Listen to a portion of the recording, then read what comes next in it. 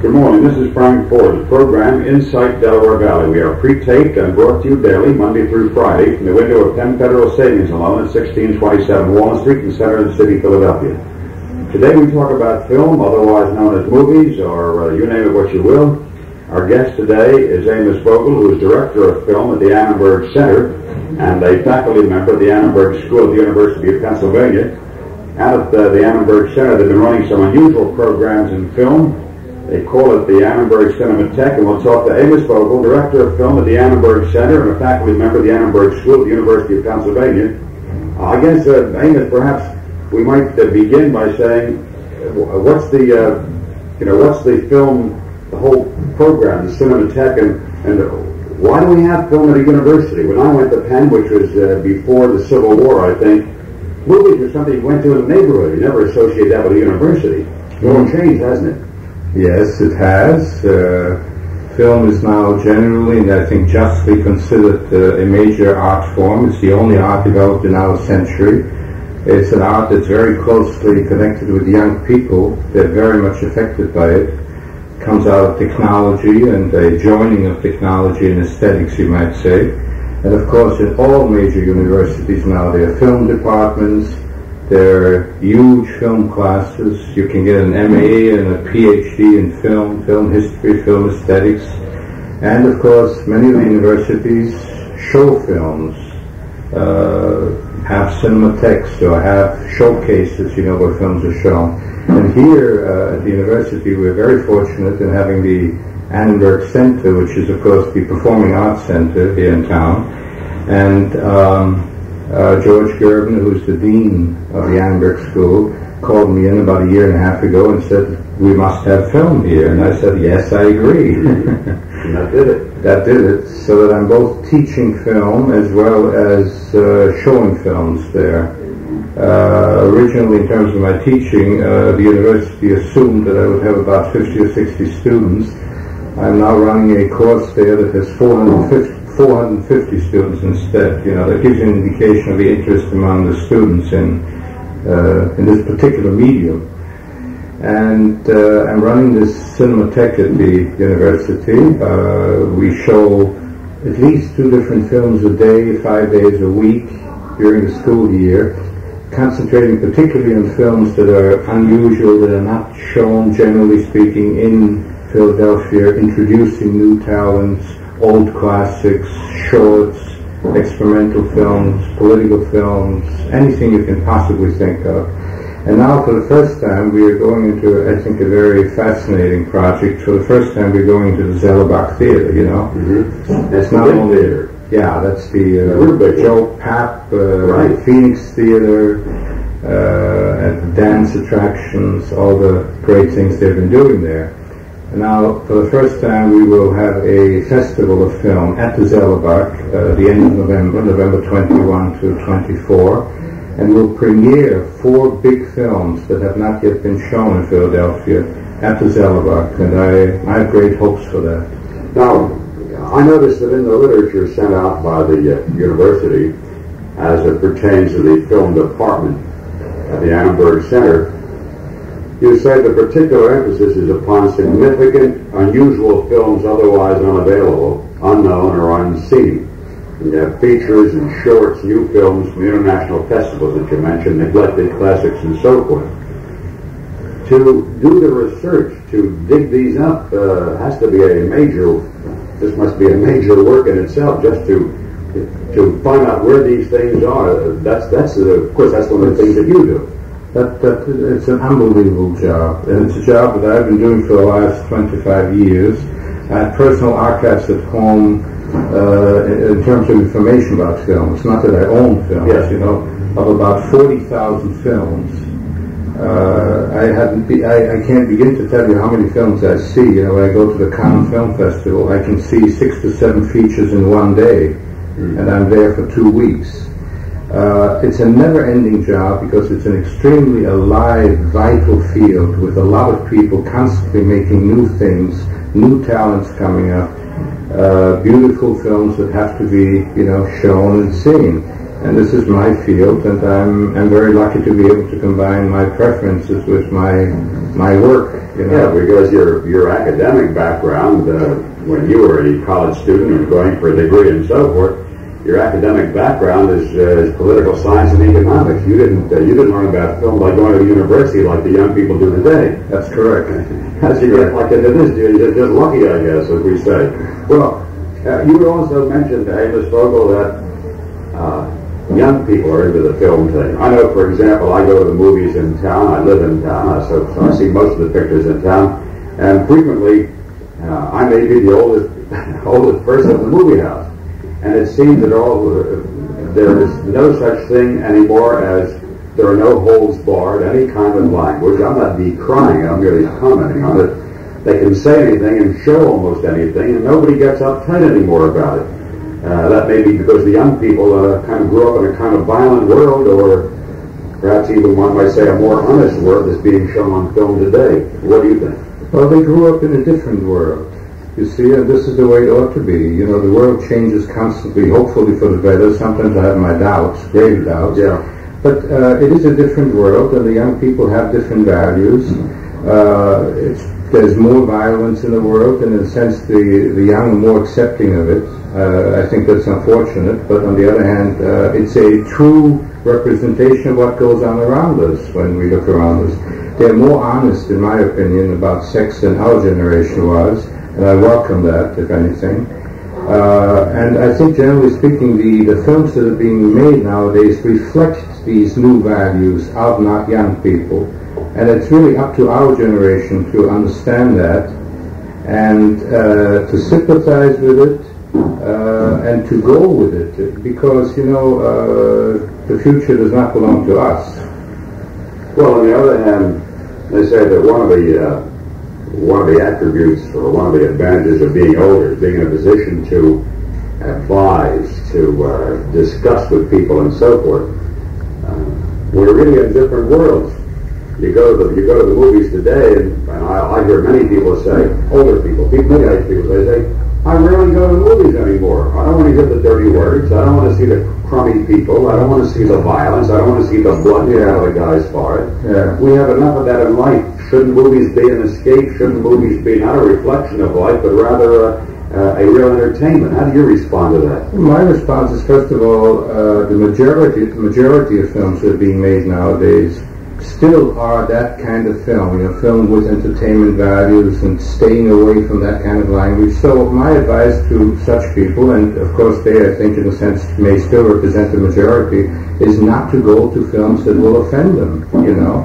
And then to others, they should go to the kind of films that they want to see. It's you know, no one forces you to go into a movie house. And sometimes I almost get the impression that certain people go to the movies in order to then come out and be very upset about what they have seen. They're both titillated, you know, and repelled, and maybe next week they'll go again. Well, either that or else they don't know what they're going to see. You know, that happens too. That's true, and I think there should be some system whereby people are told in advance more or less what they will see. I know, not a censorship system, but an advisory system. As you know, there was wide controversy, maybe still, I don't know, about the Last Tango in Paris. Yes. And many people went to see the film and said, well, you know, it's Marlon Brando. Nobody expected anything pornographic or pseudo-pornographic. They sat there in shock, the language and what happened and the sex and so forth. They came out and said it's nothing sacred. But you know, there's this tremendous and increasing pace of change in society. You know, there was even a book about that, Future Shock, I remember some time ago. So that Last Tango in Paris by now is already, in many respects, almost, I hate to say it, dated, you know, and there are other films. But in terms of advising people what to see, to give you one example, at the Zellerbach, one of the films we're premiering is a very famous recent film, something called The Mother and the Whore. This was called by the New York Times, they called it the most important film of 1973. It was at various film festivals. Now, we make very clear in our description of this film, we say, suggested for adults only. Yeah, but what is an adult?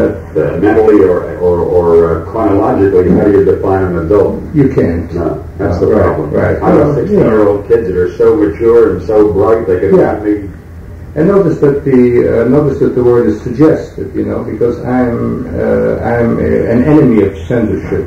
I don't believe in it. Neither do I. All I say is that if you don't want to see something or read something, don't read it.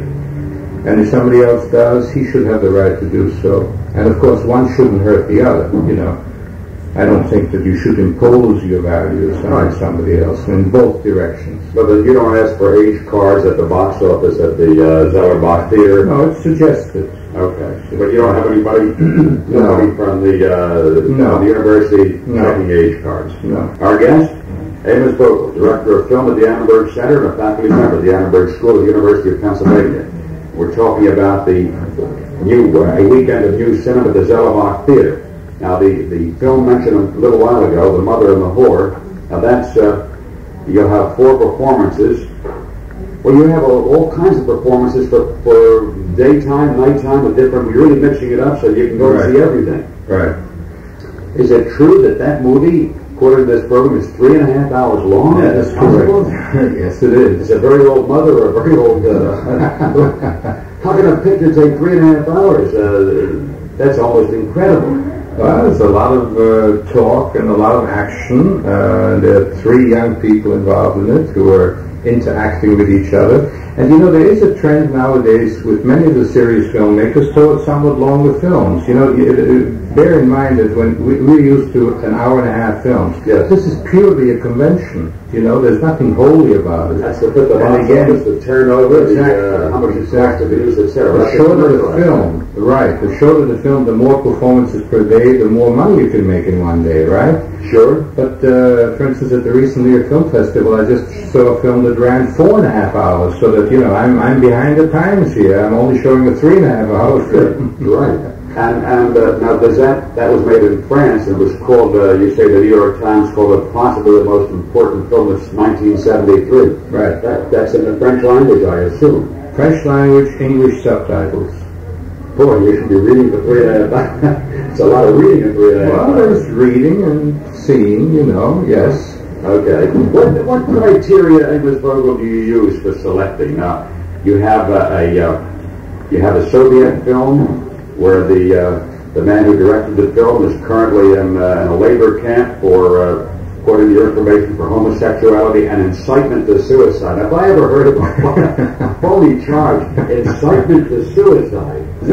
It's an international scandal. Everybody's talking about this because this man's probably the best Russian director around, and this is obviously a trumped-up charge. And if it isn't, it's even worse.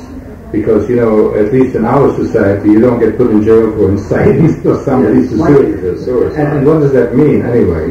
How do you incite somebody to suicide? Well, bad cooking, maybe. Bad cooking. Something like that, maybe. It's really a very sad story because the man he's in his 50s and he is for 8 years he's supposed to be in one of these camps and we don't know what will happen. There's an international protest, of course, that's being organized. I had said about that's the Soviet film. Has that been seen before in this area? It's been seen in a cut version. I'm showing for the first time the uncut, complete version of this film. This has never been seen before. And yet it's only an hour and a half. Right. It was cut by about 20 minutes before. Shadows of Forgotten Ancestors. Yes. And according to the literature that the cinema art is outstanding, that visually it's outstanding. Visually it's one of the most beautiful things I've ever seen. It's fantastic color and design and decor, and it's a stunning film visually. And will that also have English subtitles? Correct, yes. Okay. Then you have a film by Susan Sontag, of course, who's so well known in this country. That's one that was a co-production between France and Israel? Yes, she produced this.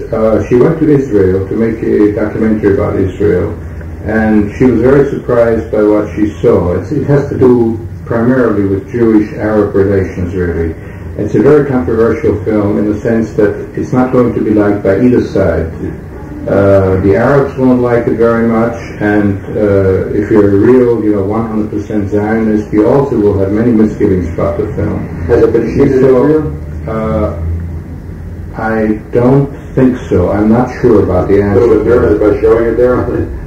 I really don't know whether it's been seen Well, there. it's a 74 film. Maybe it hasn't been released there yet. Well, on the other hand, there was an article in the New York Times by a New York rabbi writing about the recent wave of films about Jews and anti-Semitism, which the article commended this film as being, in the right direction. So it's very difficult to say how one will react, and I like that. I like to show films that will point up controversy and make people think. To me, film is not an entertainment, period. First of all, you cannot make a distinction, really, in my opinion, between entertainment and something more serious. But I want people to get involved and to think and not to be passive spectators, and I want them to be changed. I think we all need changing, because if the world continues the way it is now, we're in very grave difficulties. But of course, that way, though, you really walk away from or ignore what movies were originally created for, which was a pure entertainment, not to make you think, but if anything, escape kind of thing. That's the original intent, I think. It's complicated. Originally, it was a documentary medium in the sense that you photographed things that occurred in front of the camera. Right. And then right after that came a Frenchman by the name of Méliès, who was by profession a magician, and who began to make magical, very mysterious, beautiful, fantastic films.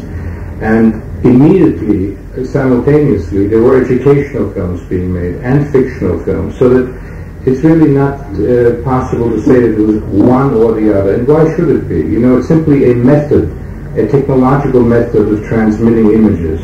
Now, what you do with that, it's just like with books.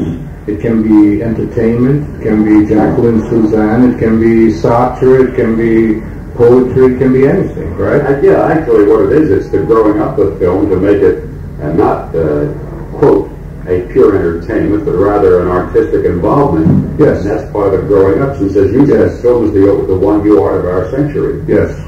Let me get back to our guest again in a moment. Amos Vogel, who is the director of film at the Annenberg Center and a faculty member at the Annenberg School at the University of Pennsylvania. We're talking about the weekend of new cinema at the Zellerbach Theater, November the 21st through the 24th. There'll be 4 Philadelphia premieres. There's one more film we haven't even mentioned yet, and we'll get to that because there's a recent lead article in the Sunday Times about the film. And if I ever read a rave review, it was that, and we'll talk about that film in a minute. Since we have mentioned several times the business of youth and age and so forth in our discussion here this morning, let me address this commercial to people who are of retirement age or about to be of retirement age or know somebody who is or will be in the not too distant future. The business of retirement brings with it certain situations. The problem of concern that one long-term illness might spell financial disaster for you and your family.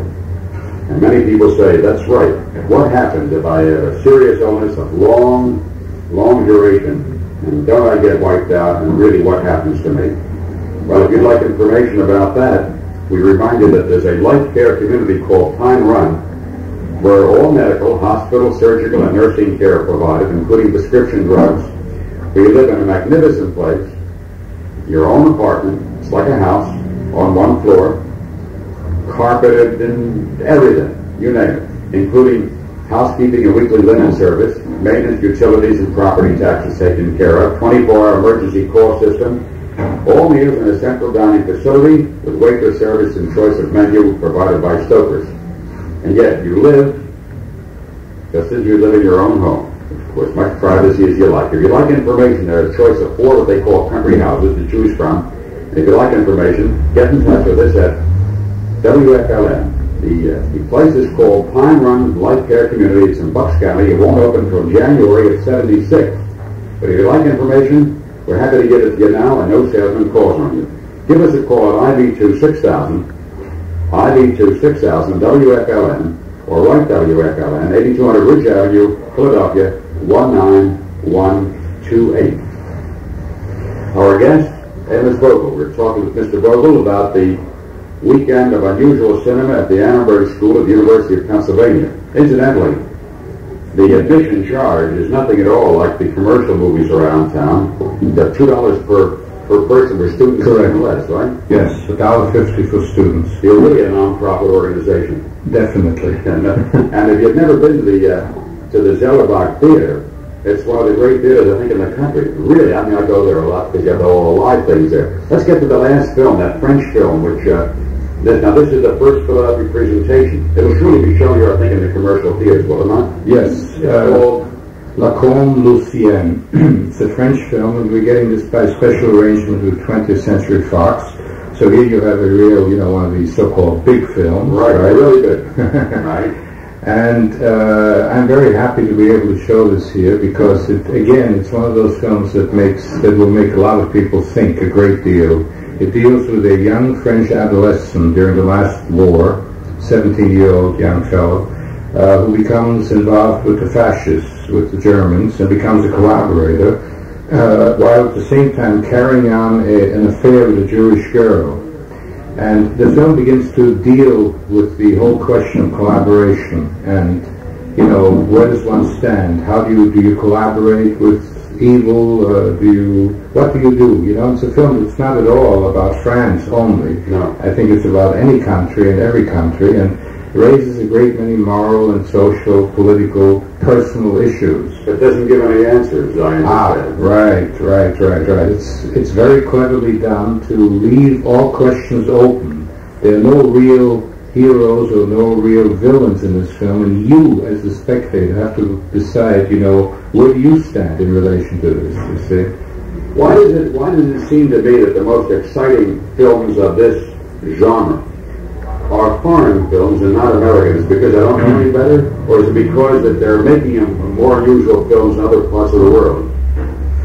Well, that's a very complex question. There is, I would say, there is at least as much interesting work being done abroad as there is here. That is either fortunate or unfortunate, but it's a fact. Perhaps it has to do with the fact that it is still cheaper to make films abroad than it is here. And there's a certain amount of greater freedom, of artistic expression, perhaps less influence on the part of the businessman in terms of, deciding what should go in and what should not go in from a profit point of view, So that perhaps for that reason there is quite a bit of interesting work being done abroad. On the other hand, there's no doubt that a great deal of important and very original film work is being done in this country all the time. And not only in the so-called commercial sector, the Hollywood sector, but the so-called independent film in America is very strong and very widely shown, and many beautiful works come out of that.